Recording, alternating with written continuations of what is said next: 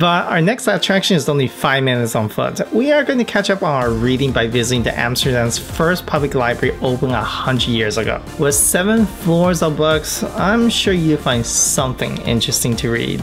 The central branch of the Amsterdam Public Library houses a collection of 1.5 million books, periodicals, CDs, DVDs, games, and other forms of media. But I won't have time to read. I'm going to aim high by headed straight to the 7th floor, housing the OBA Theater and a restaurant with a terrace. This is where you get a spectacular high-up view of the city.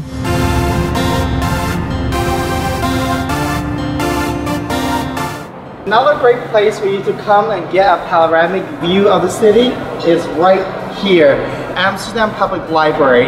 And many of the landmarks have introduction of these glasses right here.